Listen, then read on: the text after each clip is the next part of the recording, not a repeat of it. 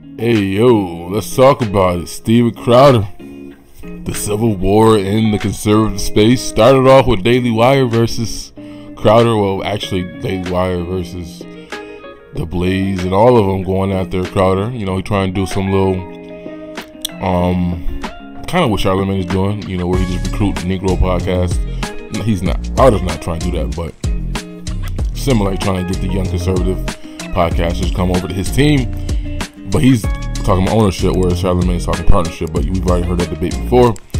But that was a big spat a month or so ago, and now the threats that your girl Candace made have come to light. She's exposed Steven as a monster. Let's talk about it. So let's keep it a buck.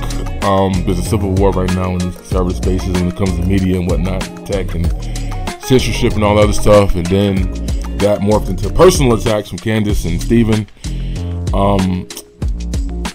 Full disclosure, I don't really mess with Steven Crowder's content. I started watching it. Although I think that what he was doing is needed in the conservative space. I think they need skits and that type of element to combat the corny shit you see on the left. It's so much content that, like, if the media wasn't biased, if Hollywood wasn't biased, the jokes you can have about Nancy Pelosi and her husband situation, the shit that happened with Andrew Gillum, and when he was, you know, that could have been y'all governor of Florida. Like, goddamn, booty bandit Andrew Gillum could have been y'all governor. But I'm just saying, like, comedy's been trashed the last few years because the biasness. Like, they're not making the jokes at the left. They're not making fun of clear, funny shit that they can make fun of when it comes to the left. Right? They do it, and it's like to the point where it's like we've heard it all before, and it's not that exciting anymore. You know what I mean? We've been seeing that. But I think that the right needed something like what Crowder was doing with the skits and making fun of the left and making fun of, you know, the Young Turks and Democrat politicians. There needs to be that balance. Unfortunately, he's a dickhead, but I think what he was doing is needed. The right definitely needed that. Like, if I'm not a follower of the Daily Wire and Bishop Pro either.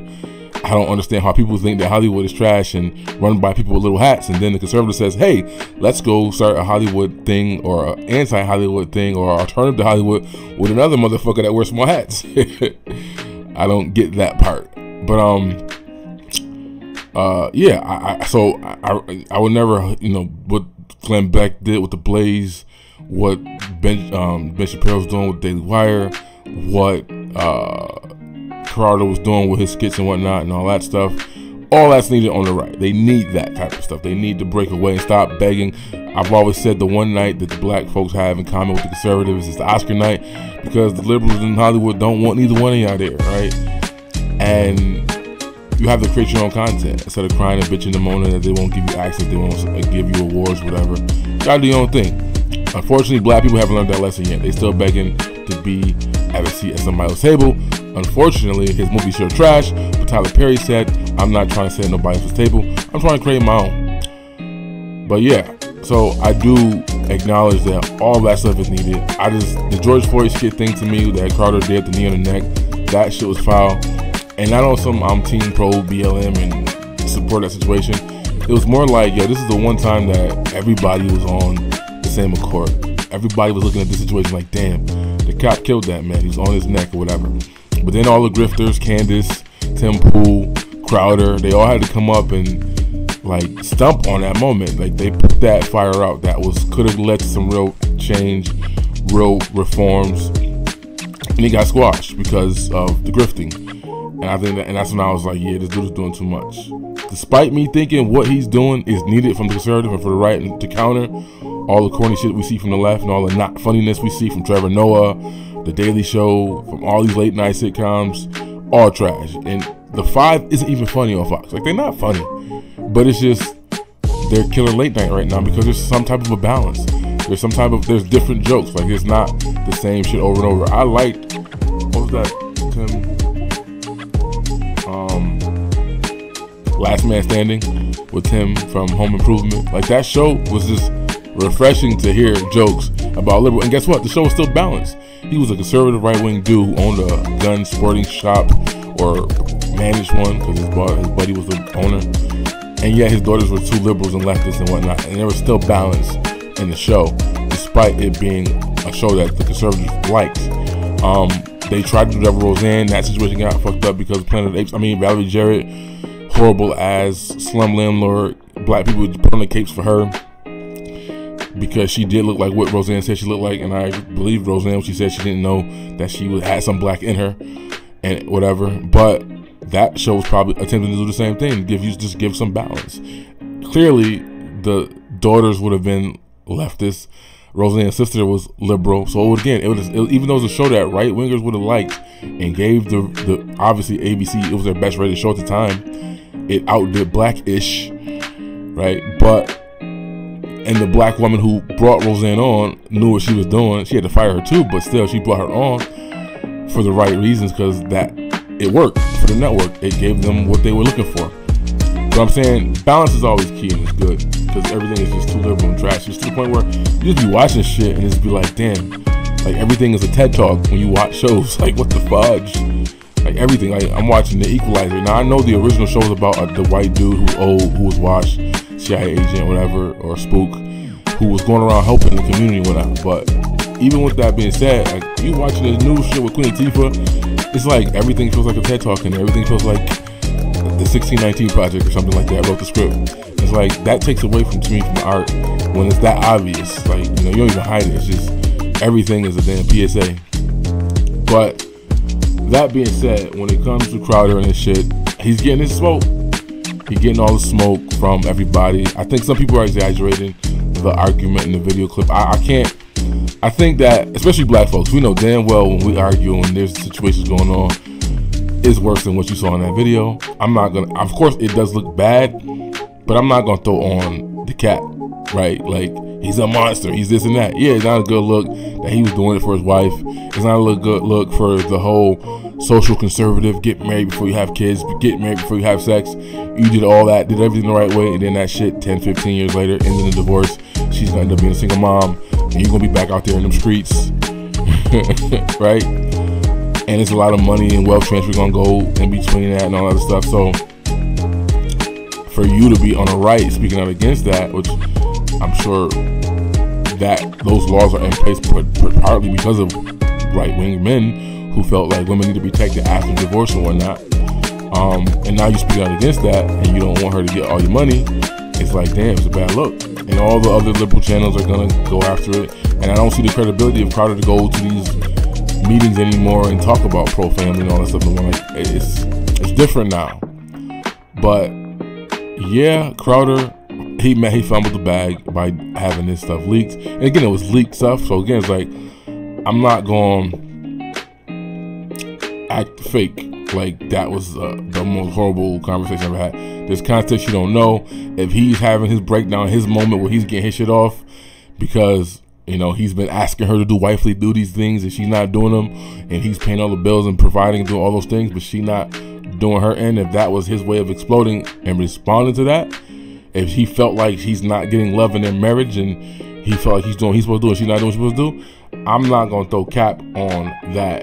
Again, it's not a good look though, being that she is pregnant, being that she wasn't being aggressive and she was chilling. It does look bad, I'm not going to say that, but I'm not going to throw gasoline on the fire.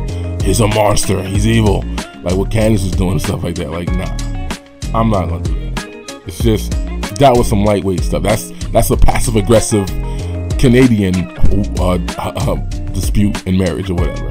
Now I think Chowder's putting cap on it because he's like, my children deserve privacy and this and that, but you did a George Floyd knee on the neck skit, like his kid didn't gonna see that.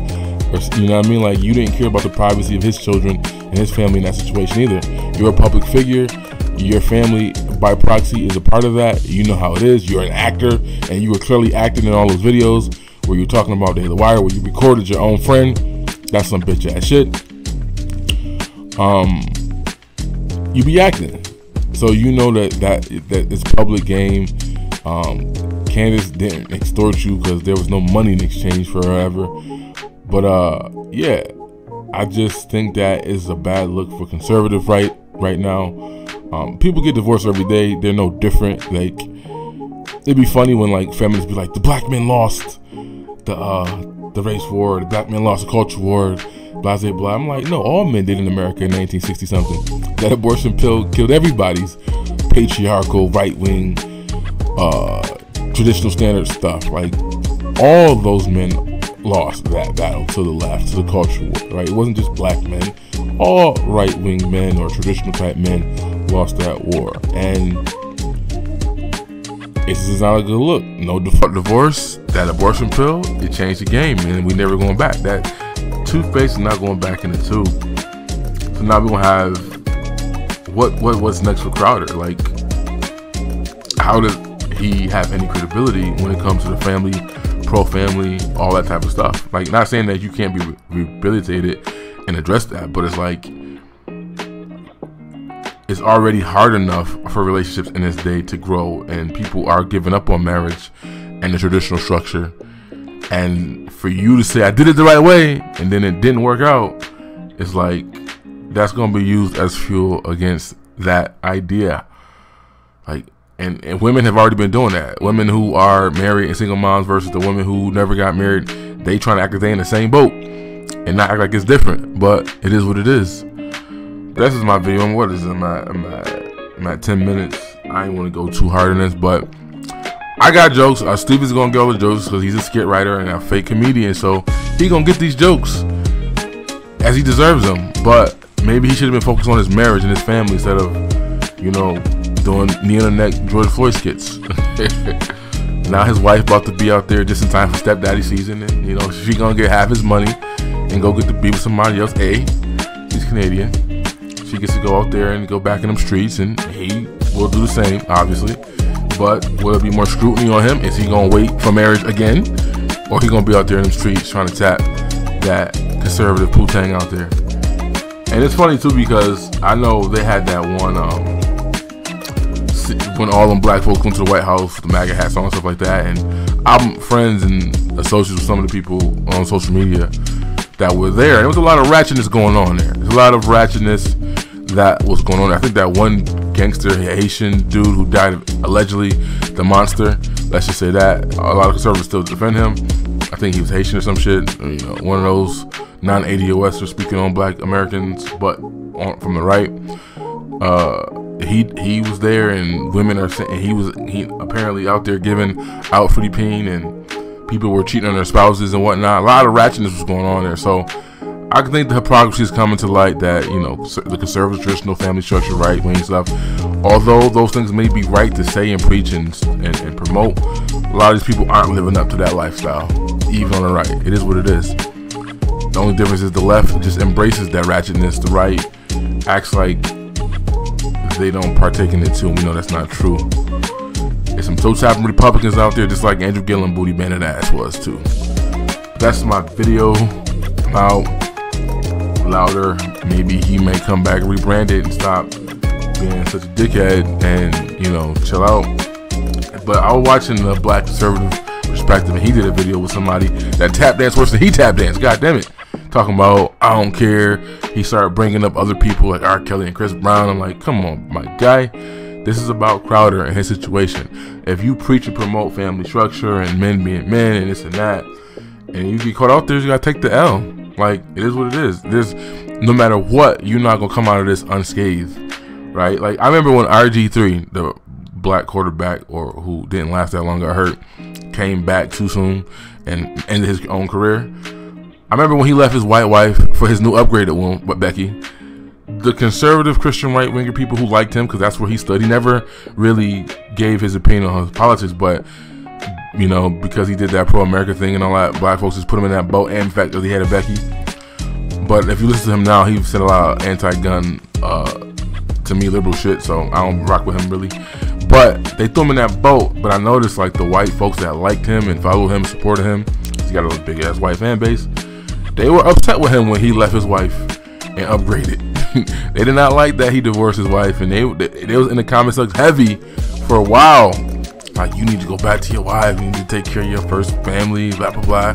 Like, they ain't like that. So when a person who purports to be something they're not, or they don't measure up to, their fan base does feel a way about that. That's why I didn't understand O'Shea's video. It didn't make no sense. I don't know if he was grifting or whatnot, saying that they went after Candace because she's black and this and that. And no, he went after Candace because Candace specifically called him out personally and put his business out there in the street, and she made the threat of exposing him. That's why no one else at Daily Wire got the smoke that Candace got. Candace wanted the smoke. And again, when Daily Wire was coming at Kanye, Candace didn't throw Kanye under the bus either. Again, you can say that's because they had a financial situation going on with him trying to buy her shitty husband's parlor company or whatever.